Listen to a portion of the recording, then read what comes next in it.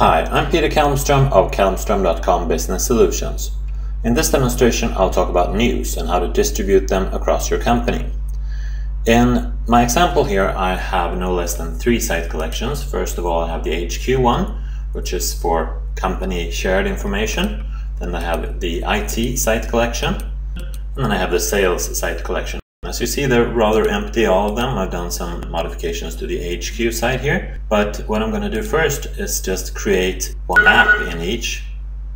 So I'm going to create an announcements app here on the HQ. So I'm going to call that HQ News. And on the HQ site, everyone already has permissions to read the information there. On the IT site, only the people from the IT department have permissions to read. I'm going to call that IT News.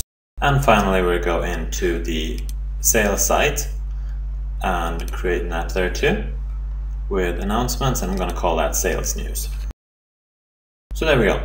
Now I'm going to add some content. Go to HQ, go into edit mode, just write title HQ News 1, and in the grid here it's very easy to make a copy of that, so I'm going to do HQ News 2 also.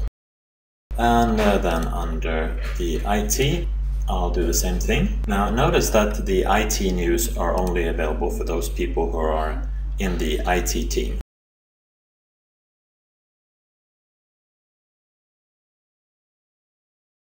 Alright, so now we have 6 news items across my organization. Now I want to display all of them on my HQ homepage, like that. So I'm going to go to the home site there, and then I'm going to edit that page. I'll remove this snippet for now, and then insert the web part. Here under content rollup, I want to do a content search. And since I've created all those lists based on the announcement template, I can use something called a content type to find all the news items. So of course I edit the web part, change the query, it's items matching a content type. Not from the current site, from the entire organization. And then I can select to show only the announcements. So far I'm not seeing any, but that's because my content was just created. So I'm going to click OK there, and then I'm going to select that to list with paging, and I'm going to do 2 lines. That works best for news. And here are my news popping up now, and they've already been indexed. So I can apply that, and then just save the page, and here are my news. I think I forgot to change the max number of items. That's why I'm only showing 3 here. But let's go in and edit the web part again. Yes, I'm going to do 50 there. I should see 6 at this point, right?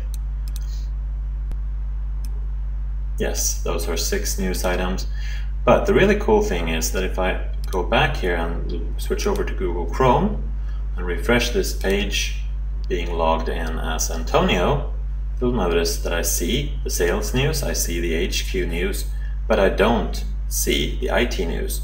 So again, the search results are always security trimmed. So that concludes this demonstration. Thank you for watching.